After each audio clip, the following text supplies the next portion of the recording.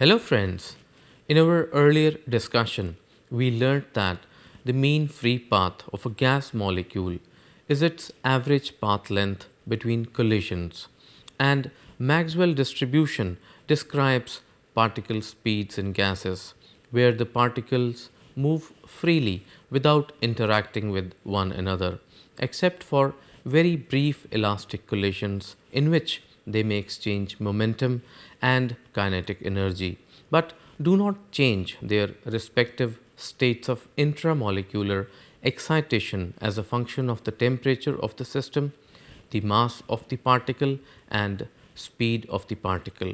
In today's lecture, we shall be talking about molar specific heats of an ideal gas.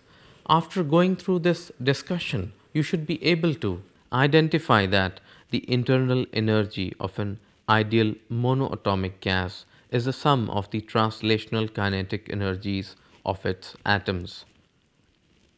Distinguish between monoatomic, diatomic, and polyatomic ideal gases.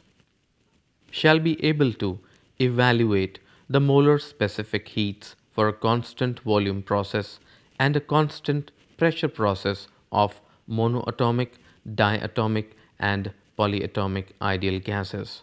Identify that the energy transferred to an ideal gas as heat in a constant volume process goes entirely into the internal energy, but that in a constant pressure process, energy also goes into the work done to expand the gas.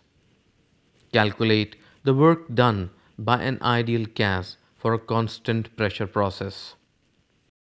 Internal energy. Here we shall develop an expression for the energy associated with the random motions of the atoms or molecules in the gas. We shall then use that expression to derive the molar specific heats of an ideal gas. Let us first assume that our ideal gas is a monoatomic gas, that is, it has individual atoms rather than molecules, and the gas could be helium, neon, or argon. Let us also assume that the internal energy is the sum of the translational kinetic energies of the atoms. The average translational kinetic energy of a single atom depends only on the gas temperature and is given by this equation: K average is equal to 3 by 2 kT, and a sample of n moles of such a gas contains n into Na atoms. The internal energy of the sample is then E internal is equal to n Na into K average and is equal to n Na into 3 by 2 kT. Using equation K is equal to R upon Na, we can write E internal is equal to 3 by 2 nRT. So the internal energy of an ideal gas is a function of the gas temperature only. It does not depend on any other variable. Molar specific heat at constant volume. Figure shows n moles of an ideal gas at pressure P and temperature T, confined to a cylinder of fixed volume V. The initial state I of the gas is marked on the PV diagram. Suppose now that you add a small amount of energy to the gas as heat Q by slowly turning up the temperature of the thermal reservoir. The gas temperature rises a small amount to T plus delta T, and its pressure rises to P plus delta P, bringing the gas to final state F. In such experiments, we would find that the heat is related to the temperature change by Q is equal to N Cv into delta T. Here, Cv is a constant called the molar specific heat at constant volume. Substituting this expression for Q into the first law of thermodynamics as given by delta E internal is equal to N Cv delta T minus W. With the volume held constant, the gas cannot expand and thus cannot do any work. Therefore, W is equal to 0 and the equation becomes Cv is equal to delta E internal divided by N delta T. From monoatomic gas equation, the change in internal energy must be delta E internal is equal to 3 by 2 nR into delta T. Therefore, Cv is equal to 3 by 2 R. We can now generalize monoatomic gas equation for the internal energy of any ideal gas by substituting the value of Cv, and we get E internal is equal to N Cv into T. This equation applies not only to an ideal monoatomic gas but also to diatomic and polyatomic ideal gases, provided the appropriate value of Cv is used. When a confined ideal gas undergoes temperature change delta T, the resulting change in its internal energy is delta E internal is equal to N Cv into delta T. This equation tells us that a change in the internal energy of a confined ideal gas depends on only the change in the temperature, not on what type of process produces the change. Molar specific heat at constant pressure. We now assume that the temperature of our ideal gas is increased by the same small amount delta T as previously, but now the necessary energy is added with the gas under constant pressure. An experiment for doing this is shown in figure and the PV diagram for the process is also plotted.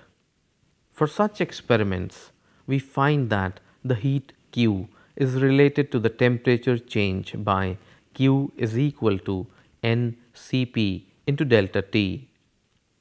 Here Cp is a constant called the molar specific heat at constant pressure. The Cp is greater than the molar specific heat at constant volume Cv because energy must now be supplied not only to raise the temperature of the gas but also for the gas to do work, that is, to lift the weighted piston. To relate molar specific heats Cp and Cv, we start with the first law of thermodynamics. Delta E internal is equal to Q minus W. We next replace each term in this equation by their equivalents and on substitution get N Cv delta T is equal to N Cp delta T minus Nr delta T. Dividing through by N delta T, we get Cv is equal to Cp minus R and Cp is equal to Cv plus R. This prediction of kinetic theory agrees well with experiment not only for monoatomic gases but also for gases in general, as long as their density is low enough so that we may treat them as ideal. Degrees of freedom and molar specific heats. This table, showing the experimental values, depicts that the prediction of the kinetic theory for ideal gases agrees very well with experiment for real monoatomic gases, that is, Cv is equal to 3 by 2 R. The predicted and experimental values of Cv for diatomic gases and polyatomic gases are greater than those for monoatomic gases. Let us try to explain the discrepancy by considering the possibility that molecules with more than one atom can store internal energy in forms other than translational kinetic energy.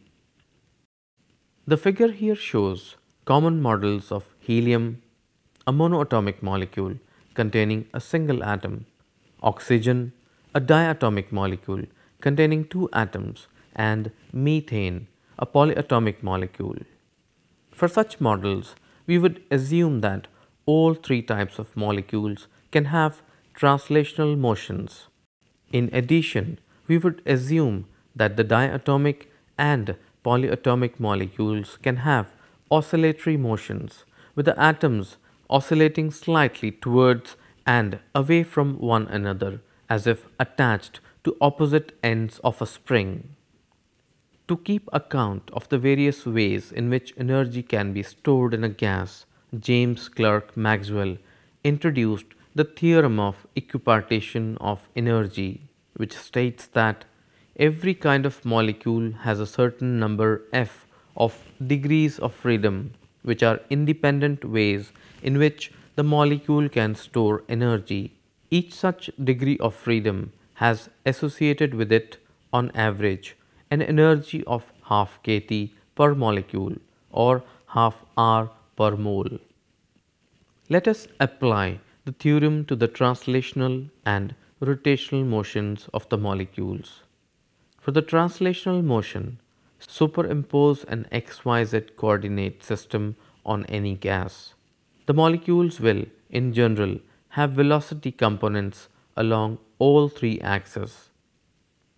Thus, gas molecules of all types have 3 degrees of translational freedom, that is, 3 ways to move in translation, and on average an associated energy of 3 into half kT per molecule. For the rotational motion, imagine the origin of our xyz coordinate system at the center of each molecule.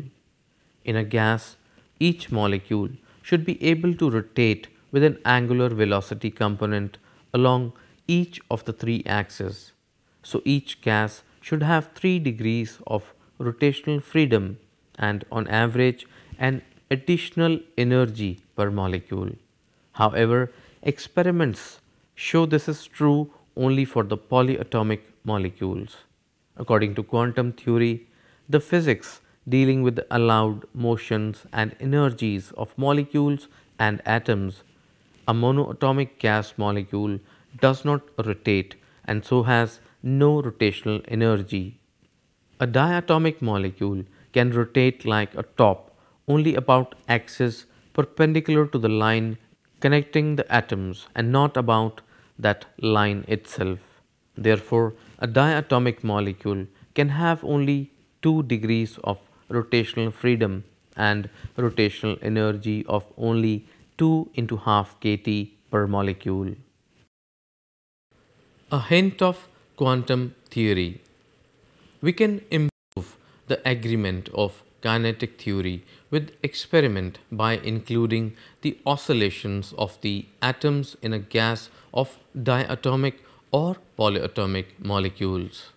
For example, the 2 atoms in oxygen molecule can oscillate towards and away from each other with the interconnecting bond acting like a spring. However, experiments show that such oscillations occur only at relatively high temperatures of the gas. The motion is turned on only when the gas molecules have relatively large energies. Rotational motion is also subject to such turning on but at lower temperature. This figure here is of help in seeing this turning on of rotational motion and oscillatory motion. The ratio Cv upon R for diatomic hydrogen gas is plotted against temperature, with the temperature scale logarithmic to cover several orders of magnitude. Below about 80 K, we find that Cv upon R is equal to 1.5. This result implies that only the 3 translational degrees of freedom of hydrogen are involved in the specific heat. As the temperature increases, the value of Cv upon R gradually increases to 2.5, implying that 2 additional degrees of freedom have become involved. Quantum theory shows that these two degrees of freedom are associated with the rotational motion of the hydrogen molecules and that this motion requires a certain minimum amount of energy. At very low temperatures, below 80 K, the molecules do not have enough energy to rotate. As the temperature increases from 80 K, first a few molecules and then more and more of them obtain enough energy to rotate, and the value of Cv upon R increases until all of the molecules are rotating and Cv upon R is equal to 2.5. Similarly, quantum theory shows that oscillatory motion of the molecules requires a certain higher minimum amount of energy. This minimum amount is not met until the molecules reach a temperature of about 1000 K as shown. As the temperature increases beyond 1000 K, more and more molecules have enough energy to oscillate and the value of Cv upon R increases until all of the molecules are oscillating and Cv upon R is equal to 3.5. Here, as shown in the figure, the plotted curve stops at 3200 Kelvin because there the atom of a hydrogen molecule oscillate so much that they overwhelm their bond and the molecule then dissociates into two separate atoms. The turning on of the rotation and vibration of the diatomic and polyatomic molecules is due to the fact that the energies of these motions are quantized, that is, restricted to certain values. There is a lowest allowed value for each type of motion, unless the thermal agitation of the surrounding molecules provides those lowest amounts, a molecule simply cannot rotate or vibrate.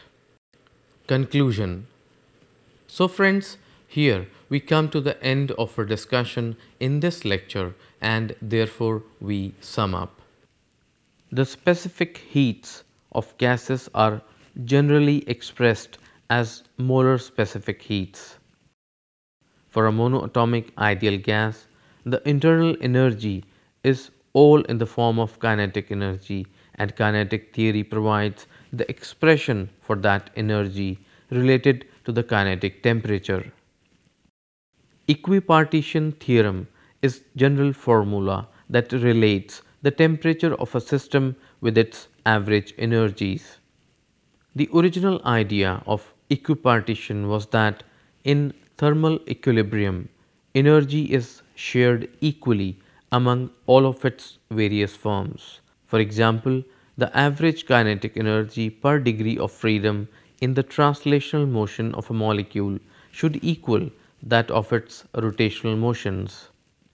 Although the equipartition theorem makes very accurate predictions in certain conditions, it becomes inaccurate when quantum effects are significant, such as at low temperatures. So friends, that is it from my side on thermodynamics. Hope you must have gained enough. See you soon with another series of lectures. Thank you very much.